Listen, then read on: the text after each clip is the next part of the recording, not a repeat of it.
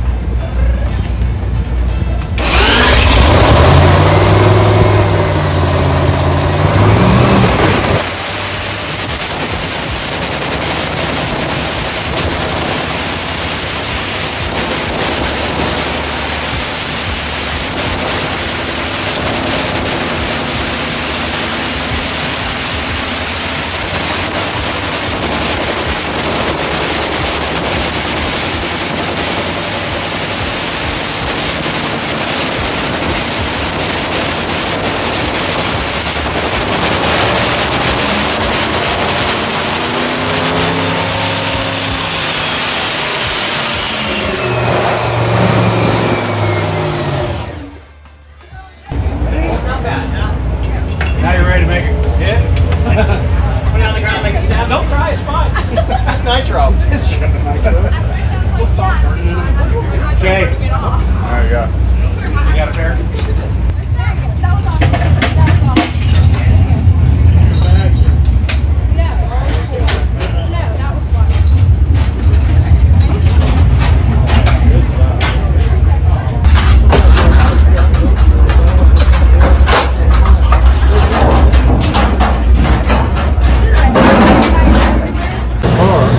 so many sponsors got on board with it. It's like underneath that rusty patina, it's like, you know, pro mod level almost. You know, it's same certifications, things of that nature, but it's just kind of an ugly shell. You know, like, I think it's beautiful. I'm kind of an ugly that's shell. what I just said. What are you saying here? Okay, I got to tell you this. In my era, I graduated from high school in '67, but I must say, to me it was the 54, 55, 56, 57 Chevy. Could never afford it, a Nomad. I got them later for my museums and stuff, but I took my 54 Chevy, and my mother bought it from someone she worked with at a donut shop, and it had a 6-cylinder motor, but my brother Louie cut off the exhaust where I could uncap it. I put Mickey Thompson mags on the front, and I put big old slicks on the back, right? And it was a 3-speed on the column, and I drove it through Harvey's Broiler in Downey, where everybody went.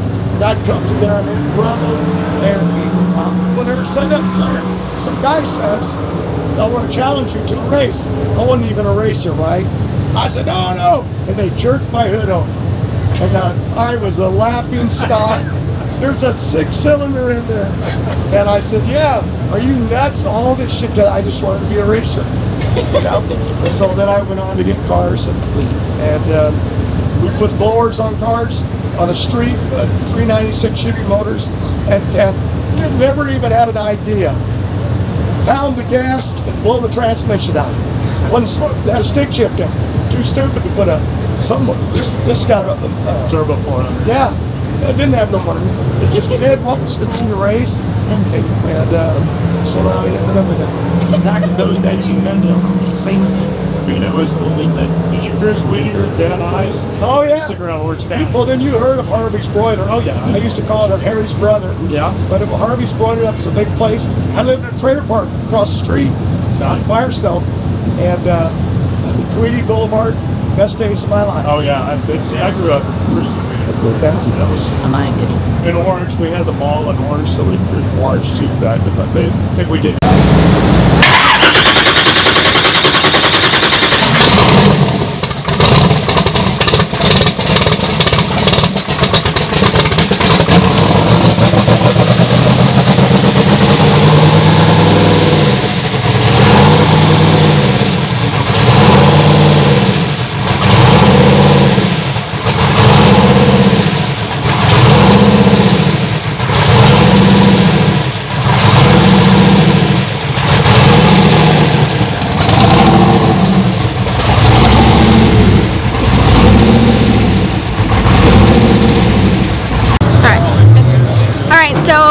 We are in the lanes for our first round for today.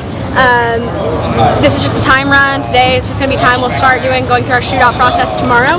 I just warmed up John Force's car a little bit ago and had a conversation with Brittnay and John, and they came over to our car, and it was an incredible time getting to learn more about them and connecting. We realized we had a lot in common, and warming up a 12,000 horsepower funny car is not something that's on your to-do list every day, so it's a really unique opportunity. With that said, all of their high energy has gone over to me, and we're both collectively very high energy people, and now I have incredibly high nerves. I always do going into a first round. So if I get a pass under the 55, I'm going to feel much better. If I get everybody down the track, we get a pass, I'll be ready. I think I can calm down after that. So it is time to get in the mindset. Pro mods are going, and then we're going to go, and we're going to hope the 55 does good. It should be like a 670. And with that said, it is time to get going.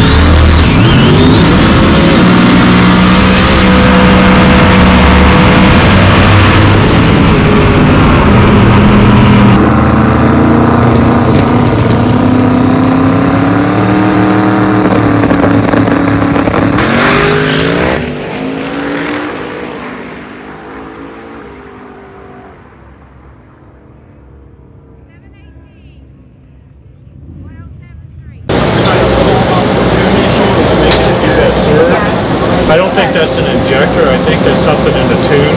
They were up there waving me down, and I'm like trying to start the car. Start it, put it in gear, die. Start it, put it in gear, die. Start it, put it in gear, die. And I was like, so I just got out, had my full suit on, and I'm pushing it. They're like, well, wait, and they come running.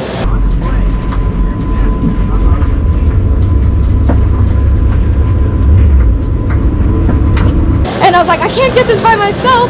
And then I was going to leave. Same thing. Start, turn it on, die. Start. So I freaking neutral dropped this thing. I was like, burp, and it goes, and then pulled out.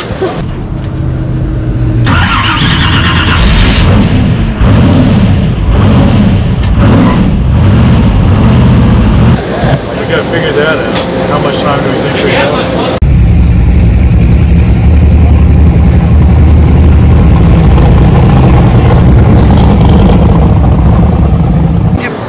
So last pass we came out, which was the first pass, track was a little hot, it was hot temperature, it was slick, we spun, we still I think had like the quickest run, but it wasn't anything to write home about. It was a 7-11, I don't know what the mile an hour was, the clock was messed up, so it would be 70 miles an hour. Came back, I didn't have a full pass of data, something happened, so I was at least able to see how far out we were when it spun. Consulted with our Mickey Thompson guy here, Jason, got some data information, and we looked at the tune together and kind of came up with a game plan of how we wanted to go about this next run. We're going to pull a little power out of it and try to get it down the track. This is still just a time run, just basically a practice run, and we're going to see if we can run a decent pass. Probably not going to be a 670 because we have so much power pulled out of it through the 60, but other than that, should be good. We're playing it kind of safe because the only data we have is the plugs that Dad pulled out, and we got fresh plugs. Yep. But we're being safe. We got fresh plugs in it, and we'll read them after this, and hopefully have data. Yeah, to match it too. Exactly. Yeah. So we're just on the safe side. Yeah. What do you think? You got any thoughts? Do I have any thoughts? You can say you like turbos. I can say anything. It needs a Linco, is what he thinks. Well, we could put a clutch in it, and I think that would help. But that aside, I have complete confidence in the team and the tires. I mean, what's there to worry about? What's something else? What's your favorite color? What's my favorite color? Probably red. Okay. Probably red. Oh, ice cream all day long. One more. Do you like dogs or cats? Dogs. Okay. All right, that's 3 facts about Jason. I don't know if it's time for me to put this on. You can go ahead and touch the sign up.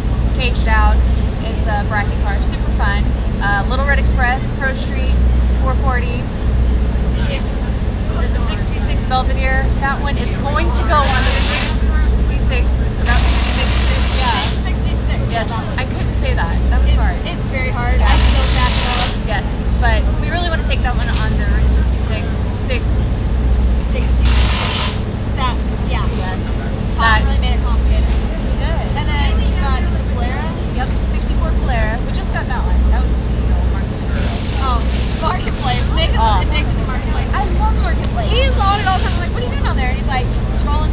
Yep. Trying to find a deal. So anyway, you should check out her stuff. Mopar Hot Rod Shop. Yep.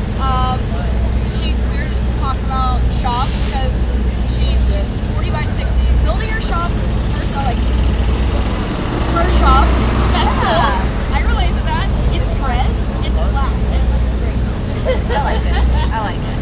So they're doing all kinds of cool stuff. But yeah, so they walked up. You missed the whole good conversation. They walked up. They came from 6 hours away. Yep. Sykeston, Missouri. Sykeston, Missouri. I think they could have came to Arkansas. But you actually could have. I think it's closer actually. It is. I'm pretty sure. It's closer. Because total, I think we drove 10.5 hours. Yeah. So that you're Boonville. Yeah. It's closer. It's closer. Rude. Had dogs walking through. Okay. Hello. Turn around. If you're gonna be in the camera, you have to at least turn around. There we go. There we go. Good job. Okay, so we've had a great day. Random day. I mean, very random. But hey, you guys. Spontaneous is fun. Yeah. I was just asking her. She's like, we just decided to do this like a couple hours ago, or a couple of days, whatever. Yesterday, earlier this week.